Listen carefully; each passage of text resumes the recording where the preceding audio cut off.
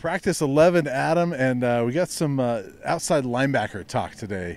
Edge rusher talk today. Coach Nick Williams talked to us today, as well as Kyrie Mans, transfer from Maine, and good to learn about that group because that's a group that obviously is key. The Buffs were last in the country in sacks last year. They've got to get to the quarterback this year, and it feels like they've got a lot of guys that can do that. I mean, Jordan Dominic, it starts with him, 7.5 sacks last year, which was almost as many as CU had as a team. But Nick Williams is pretty excited about that group, although work in progress as well.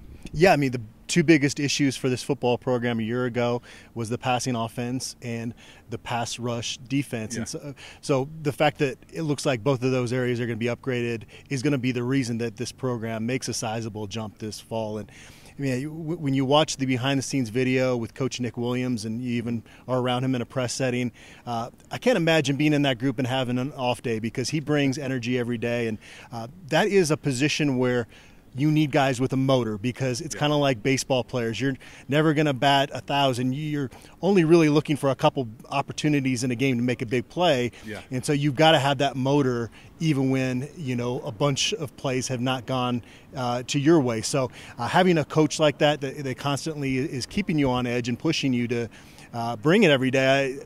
I know that Nick Williams doesn't have a lot of experience in terms of being a full-time college coach, but he's been in Georgia's system. He's been at Texas A&M, so he knows what big-time football looks like. Yeah, and he also, as we learned in the spring when we talked to him, he's a big-time student of the game. I mean, he loves watching film, breaking down film.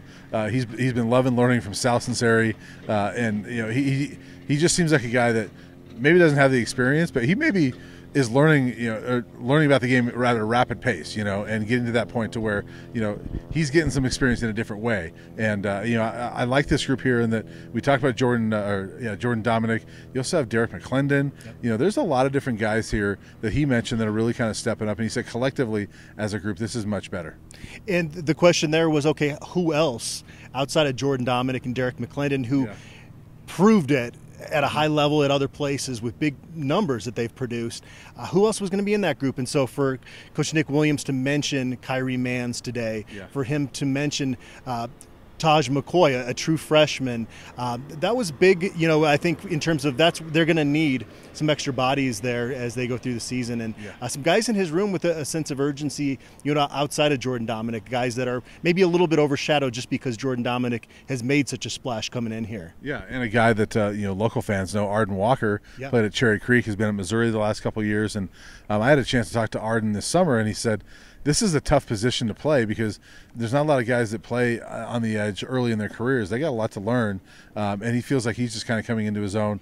Nick Williams tells us today that Arden Walker is one of the guys stepping up as well. So that's good to hear. Savell Smalls is in that group as well, a guy, former 5-star recruit at Washington that didn't do a whole lot at Washington, but sounds like he's stepping up. He's got a second chance here as well.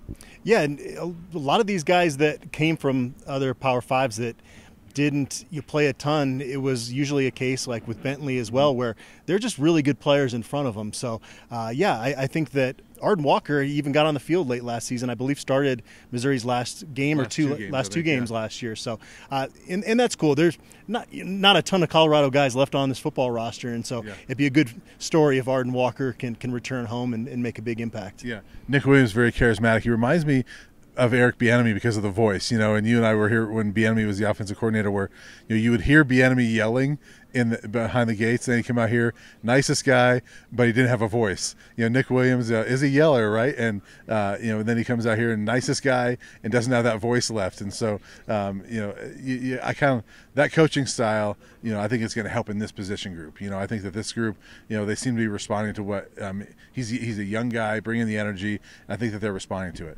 Yeah, he seems like he's a rising star in this coaching profession that's going to have a really bright future because he can get on the guys, but he's also got a great personality that shows up on social media, which helps with recruiting. And then I asked him about the recruitment of Shane Cokes here to Boulder because Nick Williams was the primary recruiter there, and he talked about sitting at the kitchen table talking with his parents for 6 hours. He's got an engaging personality that really helps him as a recruiter.